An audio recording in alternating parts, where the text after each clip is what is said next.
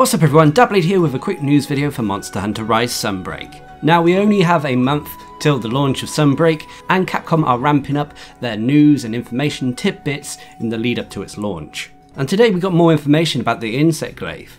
Now whilst Capcom have already shown off the teaser trailers in regards to the new switch skills and silkbind moves, they gave us a new video for the Kinsect glaive addressing new aspects to the actual Kinsect of the weapon. These new additions enhance our bug, and from the short teaser video they showed off, it looks quite good. There are 3 aspects, or 3 modes, or 3 functions, however you want to describe it, shown off for the Kinsect.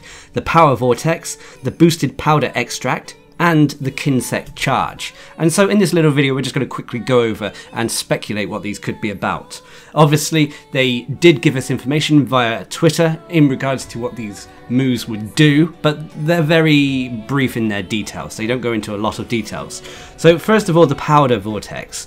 Well, this seems to be a move, a AoE explosion for lack of a better word, as when there are multiple powders scattered around a monster, the hunter can command the Kinsect to absorb and pull in all of the surrounding dust and cause an explosion. Obviously damage numbers weren't shown off in the video, and it's going to be interesting to see if different types of dust cause any extra effect when it comes to the explosion, but nonetheless this seems like a nice little way to deal additional damage, especially AoE damage, for the Kinsect glaive. The other Kinsect move, which to be honest caught my eye the most, but it's not that obvious when you first see the trailer, is the boosted powder extract. Now they described it as the boosted powder extract gathers the 3 types of extract in the air following assisted attacks. And if you look in the video, the Kinsect glaive, is actually getting assisted attacks from the Kinsect itself. The bug is hidden after the hunter hits with the actual glaive portion of the weapon. This powder cloud that gives you all 3 extracts is obviously created when you perform attacks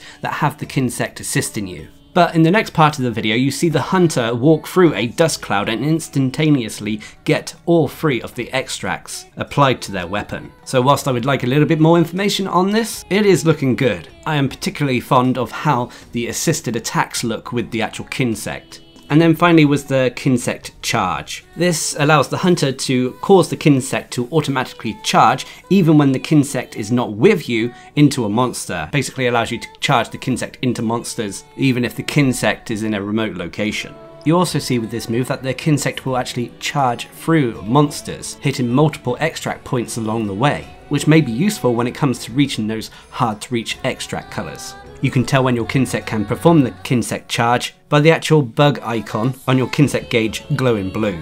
But regardless, I wanted to share this little video with you as well as speculate as to what these new moves are all about.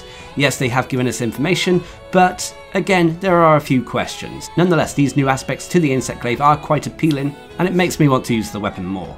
But what are your thoughts? Please leave a comment down below, and until next time, I've been Darcblade, bringing you a quick news information video regarding the Kinsect glaive for Hunter Rise Sunbreak. Hope you enjoyed the video, thanks for watching, subscribe and like for more.